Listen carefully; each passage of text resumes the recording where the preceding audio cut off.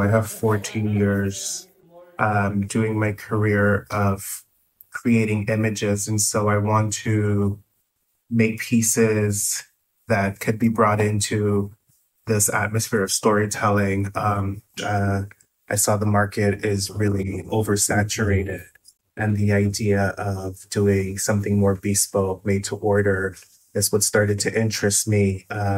So I started taking the YouTube tutorials of small batch that I found, and getting at a good place of designing CAD files through there, but still feeling limitations. So when I saw there was a class that you can take in person here in Mallorca, emphasis on the Mallorca, it was like, okay, let me try to go over there and did that. So that's kind of how I ended up in this 4-day intensive. And by day 4, you're already graduated to this.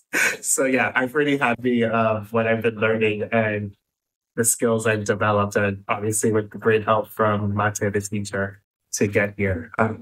Yeah, and they're still on their way, but they're looking good. I'm very excited.